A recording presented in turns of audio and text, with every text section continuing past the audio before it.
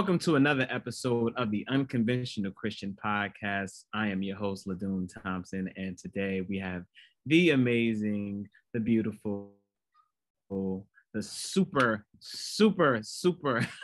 I can't even begin to explain how super of a woman Gia Peppers is.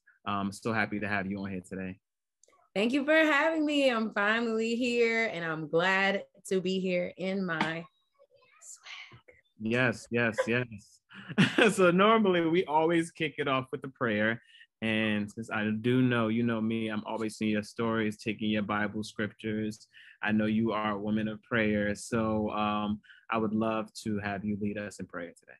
Sure. All right, let's go.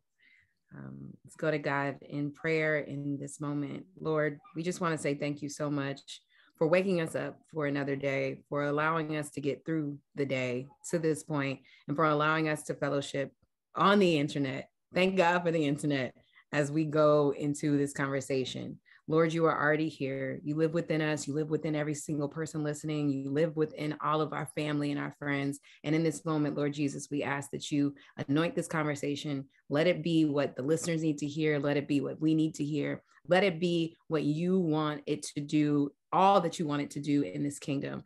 God, we thank you for the opportunities to be who we are. Help us to be more and more of who you've called us to be and who you are calling us to be. Continue to surround us with people who know you, who love you, who represent you well, and continue to be the God, the I am that I am, all that we need. And we ask all these things and more. And thank you for all these things and more. In Jesus' name, amen. Amen. Thank you. We needed that. I needed that for today. We love a prayer. We do love a prayer.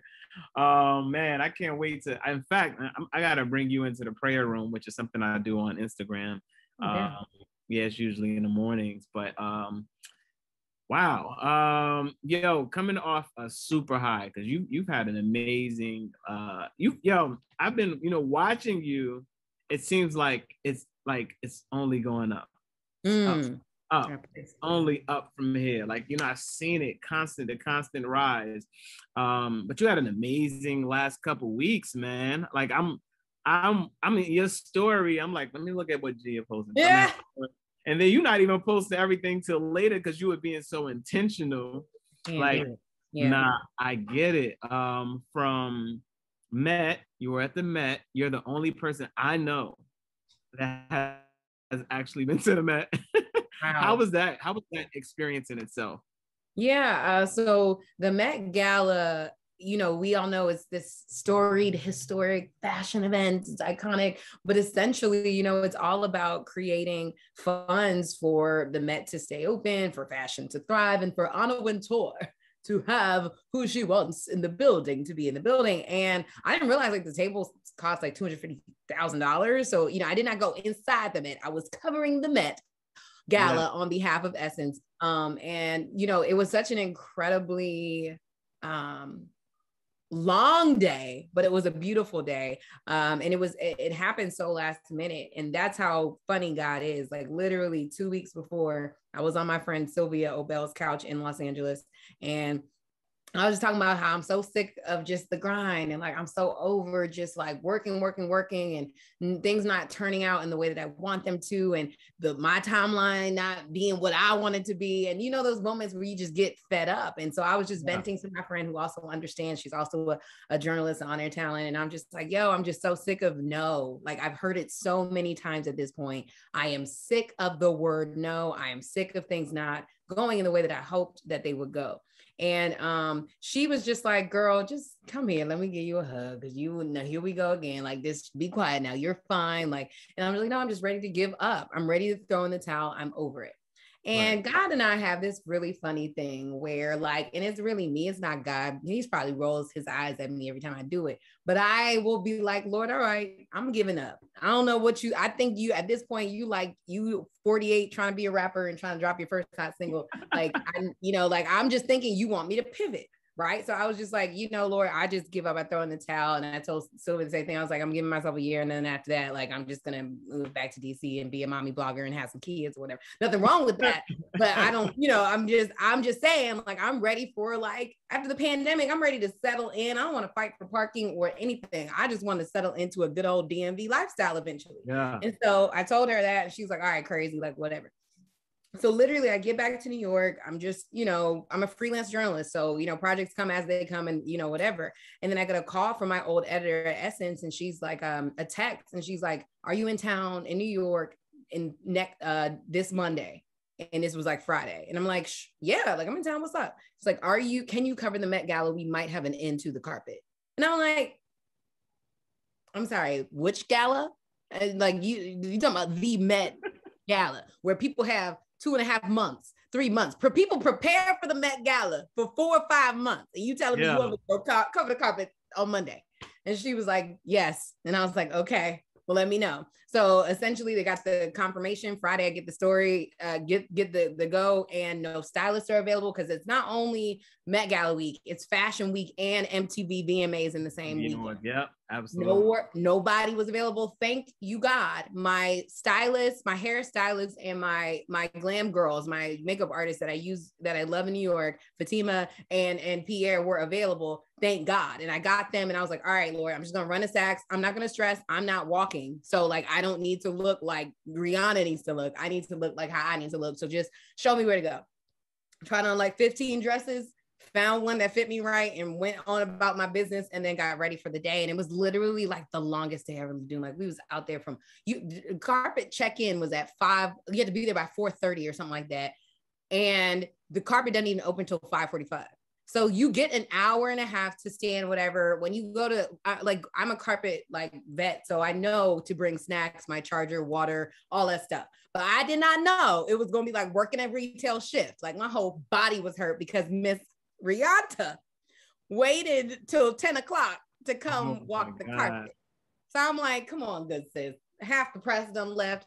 Everybody people are just over it, right? They're just like, whatever. Yeah. But there were like a few of us who waited. My editor was like, come on, just wait. My videographer was like, I'm about to be out. I'm like, please don't go. So then I got to ask her one question, and we're obsessed with her. But it was incredible. It was one of those things I was like, wow, I hope I do get to do it again. But also, if I don't, that was a really long carpet, and I had a beautiful time, and I got everything I need. I needed to get out of it, but it was beautiful, and I'm so grateful. And then on the way to the Met Gala, I get a text from Gabrielle Union's like bestie/manager, and was like, hey, can you do a book stop with us tomorrow? Meaning like the next day. So, I went to the Met Gala after parties, honey. I was outside. I'm not going to miss a good night to like enjoy. I went to the Pierre Moss one. I had a good time. Look, Kim performed. It was everything. And so I wake up the next morning, and I'm like, oh, okay. Like, I'm thinking it's at a Barnes and Noble, and people are just going to come sit around while Gabrielle Union talks. Right. It ended up being on the stage at King's Theater. It was a ticketed event where everybody it was wild. And I was like, all right, Lord, you playing games. And so when I posted that, Sylvia DM'd me and was like, do you see what God is doing? All that talking, all that little nya, and he done showed you every single time you say you're gonna give up, he moves you to the space. Now, if you could just accept it, please, and go for it, we'll be good. And so ever since, then God has been showing out. I don't even know what this. I'm in awe. I'll be like, what? Like, all right. So it's wild, and I'm thankful that we serve a God who knows his children, who knows us and loves us deeply, but also who keeps us around people who know and love him deeply, and also know and hear our dreams and see our dreams. Because, every now and then you need somebody to be like, girl, you tripping. Ain't nothing wrong with you. You just tripping. God's got you. Yeah. Because, it's so crazy when you're telling that story. I understand that feeling like I'm in a hamster, like I've been in this game long enough. There's no reason I should still be hustling like this. It's like this. I should still not be hustling like this. I should not be, like you said, looking for parking. I should not be trying to beast to get into this room. When you're standing in a space, and I only say that because at a certain point in time in my life, I was a photographer, and I was trying to get into all the rooms, trying to get all the, you know, all the exclusive pictures. Yeah. And after I did so much work, after a while, I was like, I would see Johnny Nunez walk by, and I'd be like, you know, and Johnny still hustles though. Johnny's still a hustler. Johnny still hustles, but it got to the place that I was like, yo, oh God, I'm tired of staying out till 4 a.m., 5 a.m., 6 a.m. in the morning, trying to make sure I process these pictures fast enough that they get to the right people and they get published or whatever that looks like. To do all that, and then someone like what's the website that really gets all the exclusive images? Like Getty or the Shade? Getty. It's like their image, like whatever images they've gotten already before you even get home. Like you're literally sitting down in front of your computer ready to upload, and the exclusive pictures are up. And you're like, God, you want me to hustle like this forever? Because I saw a tweet that you posted in 2019 and how you said you were ready for that next level, that next season when God will have you working on with a specific company. And that time is here. It's coming soon, because like I'm telling you, being someone who I've watched my watch with you started with DC with the Wizards, you know, Rodney, and watching you two side by side, and I'm like, yo, this is like who is GiaPeppers.com? This is because that's the part. I'm like, where did she come from? Like, who is she? But after that, I just saw level up. But the crazy part about the journey for the person going through the level up, you don't feel like you're going through a level up. It feels like a hustle and on hustle. Yeah. And I think that like one of the questions I have for you is like, how do you get to the place where you get to understanding what God is doing for you during those times? Like instead of the why me, but then the question is, when did you get to a point where you started saying like, okay, God, what do you want me to learn in this season? I think it depends on my mental capacity at that time, because some seasons I am like that. Some seasons I'm like, whoa. Okay, too much is happening. Let me shut everything down, because I must be needing to hear something that I'm not hearing, that must be needing to absorb something that I'm not absorbing. Sometimes though, I am learning now, especially as I'm officially bi-coastal. So I am now learning like, oh, okay, my morning time has to be so extremely intentional that like nothing or no one can block it. Like it has to be like one of those things where it's like, okay, so if my first shoot of the day, it needs me to be there at 9 a.m. Eastern, that means I got to wake up at daggone 4 a.m. to get my, time with God before I go. Because, hair, glam, all that stuff takes so much time, but the God centering of the day, the intentional prayer time, the quiet time is so important to everything I do. And so when I'm not there, I know that when I'm not on that pattern and practicing my prayer life, my spirituality, I know that is me. When I'm too caught up in comparison, or I'm too caught up in what's happening, what's not happening, what's not going my way, I know that it's me. And I have to, I'm challenging myself to say, all right, G, something isn't right spiritually. Let's go. Like I started therapy during the pandemic, during the quarantine, and she just taught me so much about how to mind our thoughts, how to be aware of those thoughts and not judge yourself, not fight yourself on it, not belittle yourself because you are thinking horrible thoughts, but to say, you know what, that's interesting. Where did that come from? Let me unpack it. And when I start to spiral, because I am a Virgo. So when I start to spiral and overthink things, I'm like, okay, I have morning time or evening time, whatever, top of the day, end of the day, I will put on, there's this incredible song called The Journal by Casey J. And she is brilliant. It's like a 10-minute song. And in it, she sings all these things about why she's just not the one. She's just like, God, she literally says, please don't use me. You can't use me. And then she said, here comes your word. And she replaces every bad thought in the song with a beautiful verse, a beautiful promise from God. And so I literally have my lie versus truth time. I write down all of my horrible feelings or whatever feelings that are weighing me down, whatever's in my heart that's clearly not of God, that's clearly of the world, of competition, of Instagram, whatever it is.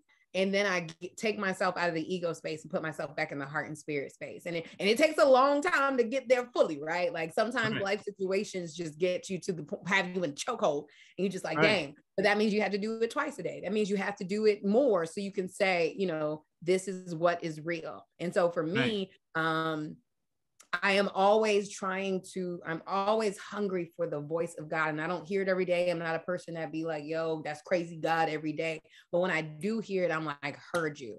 My bad if I did something wrong. Great if I'm doing something right. And I take that seriously. So I definitely think it's one of those things where I'm still learning that, right? I think journey is a faith. Faith is a journey, and it's one of those things where it's like I don't ever think my faith will be perfect. My challenge to myself now is to be more convicted, is to walk in who God is calling me to be, is to take up my space, the space that He commanded for me and imagine for me when I was in my mother's womb or even before that. You know what I'm saying? So like for me now, that's my challenge, to be like, cool, like we know how to move with these thoughts. We know your human side. We'll try you. Let's make sure that the spirit is stronger, and let's make sure that we are more convicted in how I approach life, because I don't want to waste days anymore. I've done enough of that. Yeah. And it's the scariest thing, knowing that we've been in spaces where we wasted days, and it's in places where, like, clear as day, you can hear God say, this is not where I'm telling you to go. But a lot of us have had to sometimes you got to go through those moments, you got to go through those seasons, and you have to sometimes fall on your face. And sometimes falling on your face doesn't actually look like the bad thing. Sometimes it's just a dead end, and it comes, finally you get to a place you're like, okay, this ain't the way I'm supposed to be going. Yeah. And the hardest part about that, one conversation we talk about a lot over here is obedience, right? Obedience, because we always say, and this is something I say, if you are obedient when God first put it on your heart, it won't feel like so much of a sacrifice.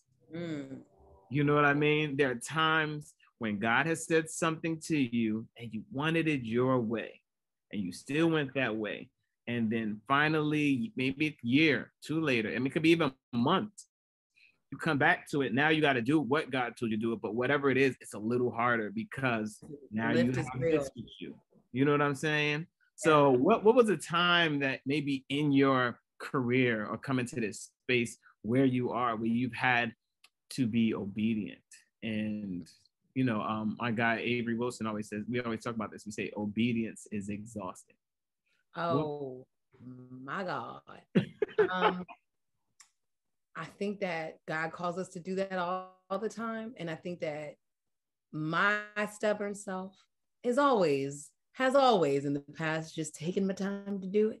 I think the most immediate call that I answered that was a major sacrifice to my tired, the exhausting thing you're talking about, was when I said yes to the Wizards and yes to Hot 97 and Essence all at the same time. And so essentially, this, golly, when did I start with the Wizards? 2014.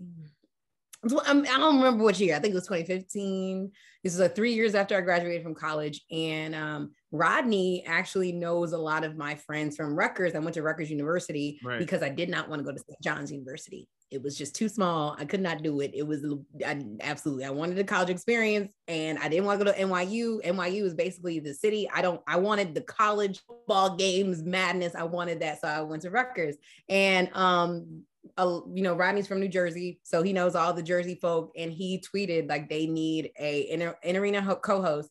They need someone new for the Wizards. So one of my homegirls, Woo Raj, she texted me and was like, look, I don't know if you're willing to do this because you've been grinding in New York, but like it'd be cool. I'm a Wizards fan through and through because my family literally, like, we grew up in that arena. My dad used to work at NPR down the street, so we would go after school and stuff to games, do our homework at the job, then go there. And so I grew up watching Juan Dixon, Kwame Brown, Michael Jordan, like all of the iterations of the Wizards, and up until like John Wall, and then most recent we won't talk about, we don't got time to get in that. But I will say, I sent in my reel. And then when I auditioned, I remember going up the stairs of the 400 section, the same, escalators that had gone up thousands of times, being like, wow, God, you got me back here. Like, that is so funny. Yeah. You got me back here. And so when I'm walking up the steps to the audition, I just felt like immediately God said, this is yours. Like, I heard God say, this is yours. There was like 10 other girls in the room. And I was like, so not afraid. It was God with me. It was God in me. I did my thing. And then what ended up happening was they had preseason auditions, and preseason was like 5 to 6 weeks. And so we would have to come down and audition, and we would have to ask people to vote for us. We'd have to send it out to all of our community, post it on our pages and all that stuff. And every single week they would send someone home like America's Next Top Model. And so I remember Rodney pulling me to the side and saying like, yo, like, you're killing it. I think you got it. Like, I'm not the front office, but like, I really am pulling for you. And I was like, wow, that's so crazy. I just am, I can't, I felt like I was doing really good, but you never know. And they had like a good 2-3 weeks where they were just making decisions. They weren't calling anybody back. It was just like silence. And I remember asking God for a sign. And I was like, Lord, you got me looking crazy out here. I done asked all these people in my community to vote for me. They done posted on Facebook, Twitter, and like everybody's like, yes, Gia. Like, I was like, Lord, please don't embarrass me in front of my friends, my mama friends, my cousin. Like, I was like the only one from DC that was Black. And I was like, Lord, come on. Like, it's me. Like, who else is going to be for real? Right. And I was like, okay, Lord, just give me a sign. I really appreciate it. So I was working at this startup right before I got the job with Essence called N Stars, which is I'm pretty sure it was a front for something. I don't even think it was real. But at the time I was walking down in Battery Park. It was in Financial District. And I was praying in that sign space. And I'm literally walking down the street and I see Rodney literally walking up the street. And I'm like, say, bruh, who? How? So I walk up to him and he's like, Gia, I'm telling you now, I think you got it. I promise you think you got it. You got to do this. Da, da, da. And I'm like, this is incredible. Like, look at God and his signs. I was just freaking out. So then that night, I think it was that night, later in that was something like that. It was the Power Show at Power 105 major, it was when Jay-Z was performing. Okay. Yeah. I remember that night. When Jay-Z was performing and like Beyonce was backstage, everybody's backstage. It was like a thing. And so somehow I got backstage because one of my friends, Brittany O'Garrow, I love her so much. She let me backstage to come with her and her artist. And essentially Beyonce walks by me. And I'm just like, I love you so much. I just want you to know you're the best thing that's ever happened to this world. Like, da, da, da. And she's like, thanks, gives me a hug and keeps it moving. And when I was leaving the carpet, I got the call from the front office and they were like, hey, we would love for you to be our in-arena host for the Washington Wizards 2014-2015 season. The only thing is you have to get rid of your bangs. I was wearing bangs at the time and it was cutting off my my face on the Jumbotron. And I had been so afraid to show my forehead, it was through high school. In high school, I started wearing bangs because I had friends. Jonan is a big, culture in DC. Jonan is essentially playing the dozens, like going off, like joking on somebody. And so everybody was making fun of me because of my forehead. So I eventually got bangs and I had to stop wearing them. But I took that job that day. And then I got the job with Ebro working at Hot 97 and working at Essence as the Essence Fest associate editor. And I remember saying, Lord, I don't know how I'm going to be able to make this work, but if you want me to make this work, if I'm supposed to juggle all three, I will do it. And so essentially for 3 seasons, 3.5, 4 seasons, I was juggling, 3 seasons out. For 2 seasons, I was juggling all of them because in between I started working at different places. But for 2 seasons, what I would do is, because I then started working at BT with Rodney at the same time. So we were on trains together. It was crazy. So what I would do was wake up and go to like in an office, either Ebro in the morning show. I was the host, not the host, Jesus. I was the editor of his website called blameebro.com. So I would go in, talk to him for the morning show. And then I was also the associate editor of EssenceFest.com. So depending on the time of day that I was needed, I would go into either Hot 97 or Essence. I would be there by 8 a.m., work the morning from 8 to like 11:45, hop on the train or take a cab if I was close enough to Penn Station, get a 12:30 bus or train, get to the arena by 4:30, take the next train to the arena, then then get to my dressing room, change, do all that cute stuff, do my makeup and hair, get ready for the pre-show meeting, eat before the pre-show meeting, start hosting the pre-show from 6:15 to 9:30. Mom, who's a basketball stan, like literally, no, she is NBA headquarters. She knows all things basketball. She would get me from the game either because she was there or right outside. We would drive back home. Dad would wake me up at 4:20 every single morning. I'll be back in New York by 8:30 a.m. the next day, like nothing ever happened. And so I did that for like 2.5, 3 years. I was with the Wizards, I think, for 4 seasons, but again, there was some overlap. And I proved to myself that I could do it. Right. Now, in the midst of that, I am a love, hopeful, romantic. I love love. I love relationships. I love all of that stuff. But I think it's been my biggest sacrifice is like, I am a person that like loves love, but you also need to stay in one place to truly fall in love with somebody, or at least be somewhat stable. And right. I know God must be raising up a king who can handle my crazy schedule, because I don't plan for it to be this crazy forever. But I know that in these next 2 years, I got to go hard. But I don't want to sacrifice love anymore. And that has been my biggest sacrifice. Like singleness has been my biggest sacrifice, because I don't just hop into bed with everybody. I'm not really like out here just busting it wide. Like I'm just not that girl. I give off homegirl energy per the streets. And so like, you know, I don't really do the whole, I'm not really good at dating, but I want to get better. But yeah, I would say that's been my biggest sacrifice, and still being obedient at this point to the call. Like, all right, Lord, I got to do LA. I know that you're calling me to do LA. I do not want to be so far away from my family. Anyone who knows me knows I love my family. Like I was looking for houses in DC towards the end of the pandemic, and something said, God was like, go to LA. I need you to go to LA. I need you to figure it out. Sacrificing family time, friends time, and love is the biggest sacrifice. And so that's one of the things that I'm learning. I'm asking God for discernment around right now. It's like, how do I make room for love in my life when you got me calling me to all these daggone places, and all the men's is like, dang, she must not be trying to date, or they just assume I have a boyfriend somewhere, because so many girls in my line of work hide men, which I get. They not hiding their world from the men, they hide their man from the world. I get it. But like at the end of the day, I'm not her. So, you know, that I feel like that's been my biggest sacrifice for sure. Yo, that's and that's encouragement to I think a lot of women that feel like their lives are on a timeline. You know, they're thinking, and it's like, you know, and I think a lot of times people need to remember the God they serve. You know what I'm saying? Like, you know, God will not hold any good thing from you. You know what I'm saying? So in that time of singleness, a lot of women spend more time complaining about, you know, dealing with this singleness, instead of saying, what can I do in this time to make sure that if this person shows up today, you know, I'm ready. You know, I've done all the work, because a lot of people have not taken the time to do the work necessary during their single season. What are some things that you feel like you were able to cultivate in that time that's going to prepare you for that next level of marriage? Lord Jesus.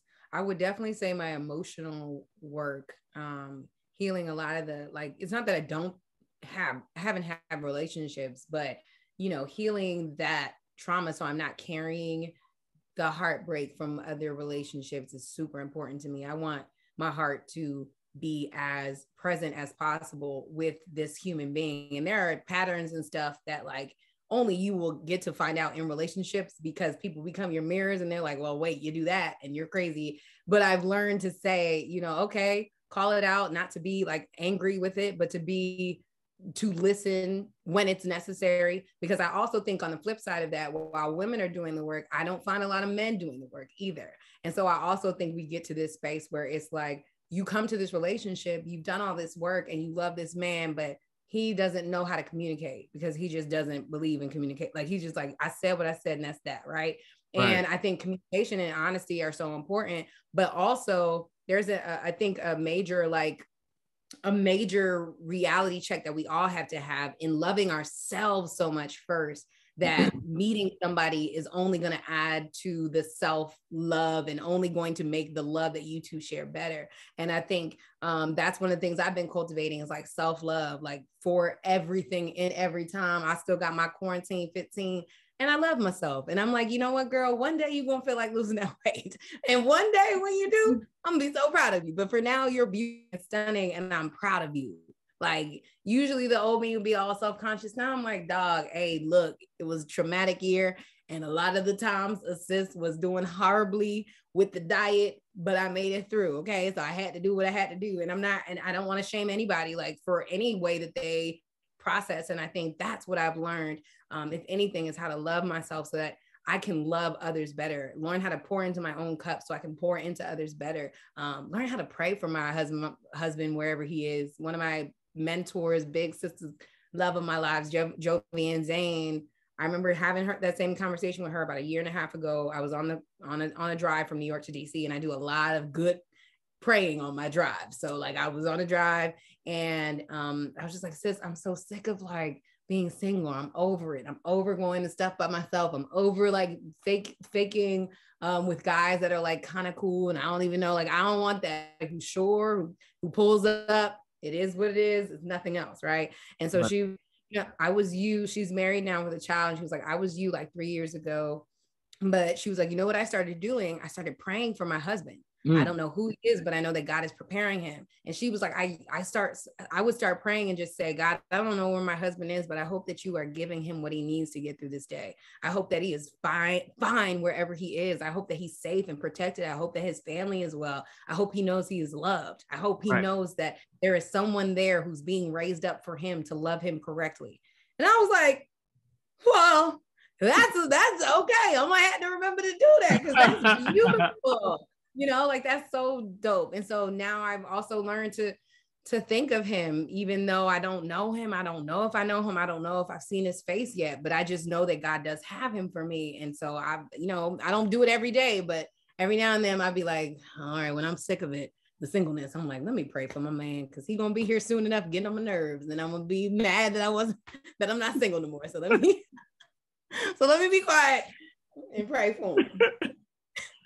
No, that's that's good stuff because I'm around people and I'm around friends, and I know for a fact, the crazy part, especially if you're not really in tune with your prayers and your faith, there's a lot of women that just don't know how to be by themselves during those single seasons, during those seasons where they can cultivate and do the work and self-love. Instead, they tend to what's the word? I would say, I'm not going to say lollygag, but they tend to find ways to numb that, to substitute that solitude, find ways to include other people in their journey. And sometimes that means just very random dating, you know what I'm saying? And, what we're not realizing in that process is, a lot of that does, a lot of that now does involve sex, you know what I'm saying? And a lot of people don't understand what sex, just randomly having sex with people can do to them. Like, it is a soul tie of some sort, you know what I'm saying? And I think that, it's good to hear that, like, you know what I'm saying, to understand what that means for the average woman, who's trying to figure out what's next for them, especially when they're single. Because yeah, and I just, again, flipping that back on the men, because now, look, it's a lot of Christian men out here doing the same exact thing now. So it's like, we got to remember that it's not always on the woman either. It's like, we all have so much to give to the space of love. And I don't judge any, like, there is so much confusion in life around how to date as a Christian woman, a Christian man, how to like approach the conversation of sex, celibacy, being a virgin, all of that. I don't judge. I'm just like, is your soul in the right space? And can you handle that type of life? Like, it does change you. I don't know. My friend and my good theologian sis, Dr. Scholar, I love following Candace Bembo because she just burst so many bubbles of like just old church theologies and stuff like that. And she actually doesn't believe in soul ties. And I want to sit down and talk to her about that, because like I just love to hear people's perspectives on faith, because there's a lot of space. There's a lot of things that are said in the Bible. There's a lot of space for interpretation. And sometimes I think, you know, we run with certain narratives from old church that don't necessarily work in today's life. Right. And then there are some that absolutely, you know, I believe in and hold full-heartedly to, but I would want to have that conversation with her. But yeah, like I think that it's one of those things where it's like you got to find who loves you and where you find love, and you got to figure out like where your spirit shines and thrives, because if it's not in some people, like I'm also in that balance. Like, how do you know who you like if you don't go date? Like, you can't just, he ain't about to pull up on your doorstep. Hopefully not. I mean, it's scary times out here. People really do be out here, but like, I don't want to see you on my block. I want to meet you somewhere, you know, in a nice space and get to know if I like you that way. But, you know, dating doesn't always have to include sex, and, you know, doing all the other stuff doesn't always have to be physical first. So I think it's just, you know, on people's approach their day to day. But for me, yeah, I would love to, you know, cultivate a real, true, long lasting relationship where it's like, okay, this is my person. I want to see and experience God's tangible love for me on earth through this man, whoever he is. And hopefully, you know, that I'll do the same for him. And the amazing thing is just, you know, watching your journey, somebody who follows you on social media and is looking and seeing you come from that. Oh, that's another reason why it's hard. Cause I'll be like, dang, you ain't about to turn up like my dad. Like, you gonna do that like my dad?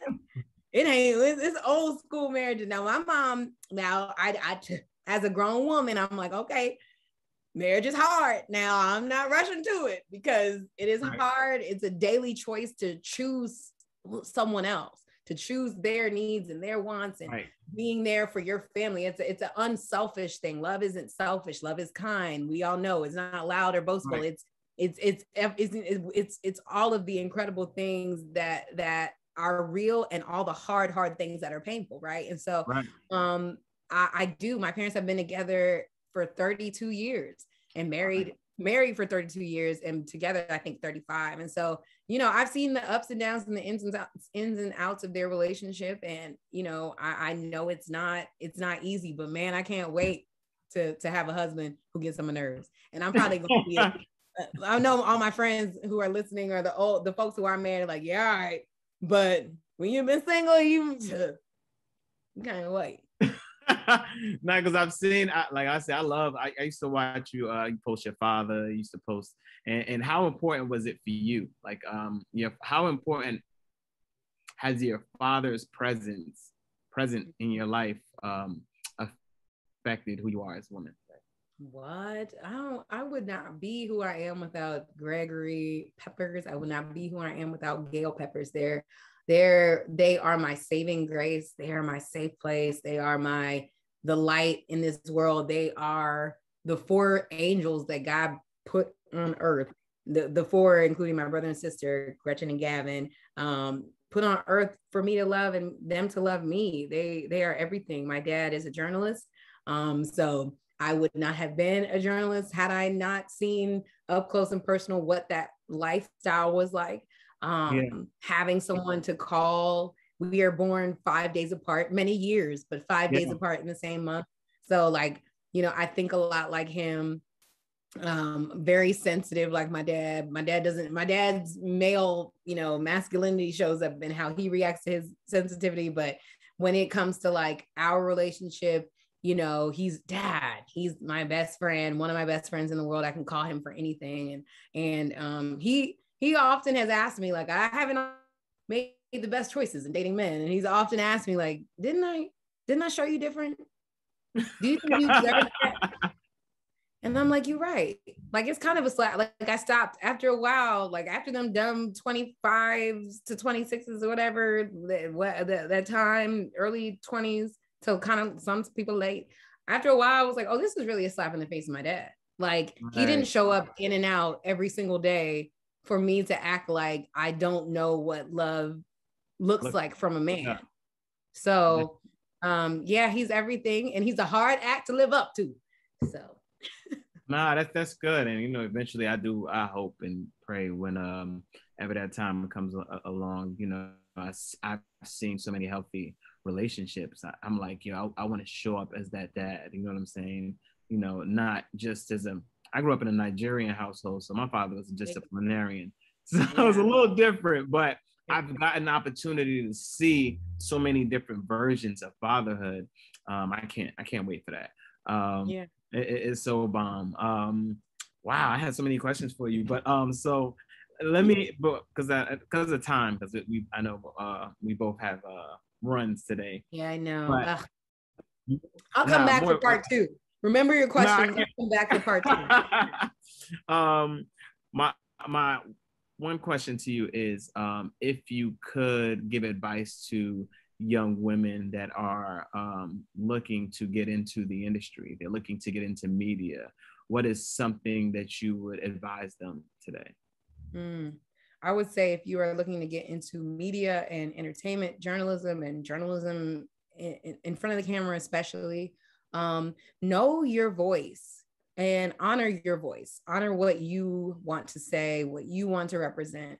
There is a fine line that is often blurred between journalism and influencing that I think has to, be a real conversation eventually. Sometimes I am, acting as a journalist, and sometimes I am acting as a personality, on-air talent, and influencer. And I've had to learn how to very much decipher which opportunity demands what. So, like luckily I'm not a critic, but a lot of the times in journalism school and ethics class, they'll teach you, you can't take gifts from people. Now we had a space and time where people sending out gifts all the time, right? And so, and you can share it or not, you can cover it or not. But I've also been very fortunate to never work for a, company full-time just yet that demands their talent to not post anything, or I'm not a New York Times writer or Washington Post critic, so I don't have to do that. But I would definitely say study the craft, know what you want to say, have your why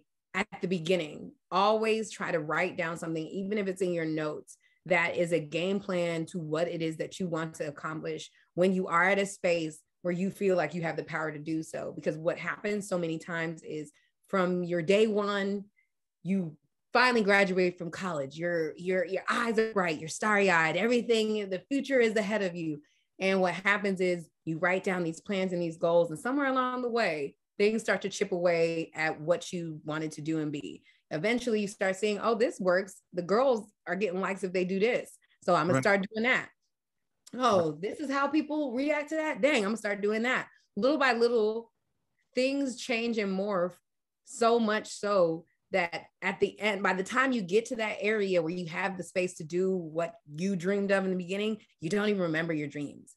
So I always tell people to really write down what it is that made you start. What did you want to fill in that gap that you feel like you represented? So you will always have your focus ahead of you, because it's so easy to get caught up. This lifestyle, this game, all of it is just that, a game, an industry. You have to be so mindful of your voice, God's voice, your purpose, God's purpose for you, that you don't get caught up in all of it. And even if you do get caught up in all of it, because I've gotten caught up, not crazily, but definitely had some no's that kind of shattered my confidence, shattered who I thought God needed me to be in that moment, and made me question everything really. And even if you have to do that extra work to come back, just always know that there is a center for you to come back to. There is a God that is waiting for you at all times, who is ready to hear you, who is ready to love you, who is ready to remind you of who he is and who you are, and how he fearfully and wonderfully made you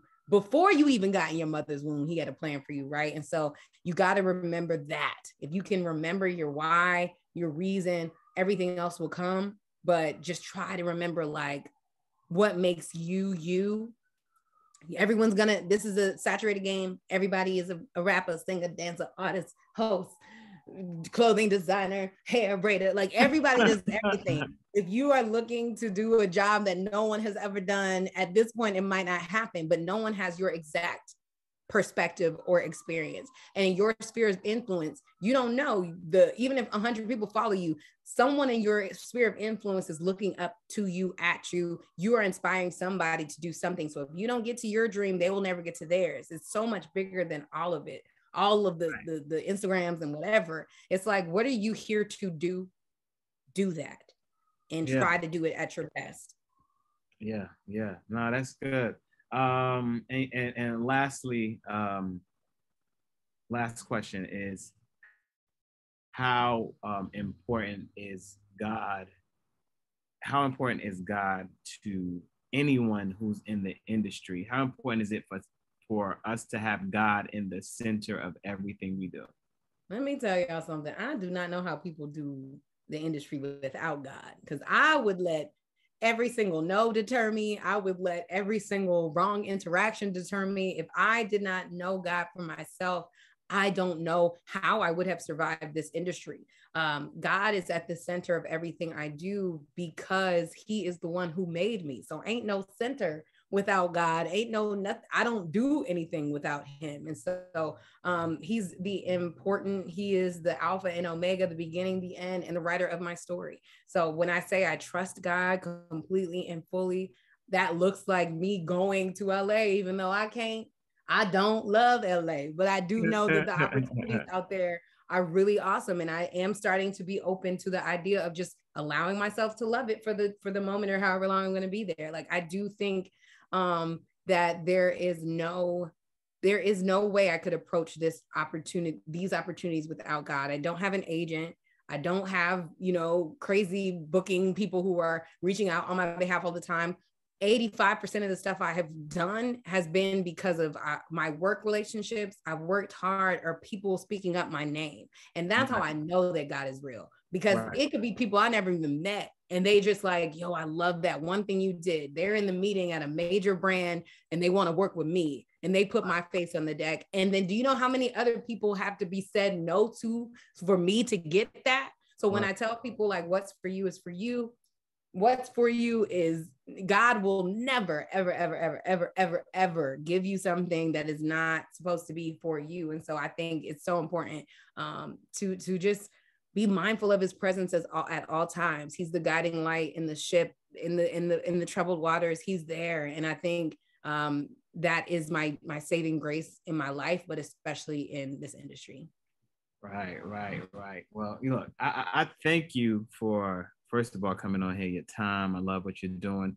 I want you to keep being a light in in the industry. You're a light. If you don't realize it, if you don't know it, you're a light to so many people in so many different avenues. I have a quick, rapid 5 questions for you. Let's do it. So the first one I have for you right now: knotless braids or faux locks? What's that?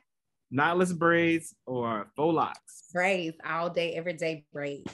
Brooklyn or DC? DC, sorry, Brooklyn, I love you. Favorite Bible verse?